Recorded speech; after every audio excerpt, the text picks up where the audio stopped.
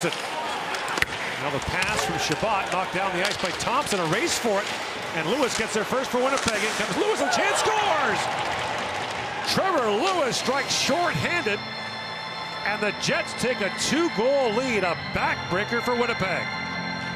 And just a game of inches at the other end. It was on the power play. It was a strong move off the goal line by Drake Batherson. Brossoit gets enough of it, and the puck pops by Shabbat, and Matt Murray hesitates to go after it and then stays in the net. Lewis gives himself a better angle to the forehand on a rolling puck and just elevates it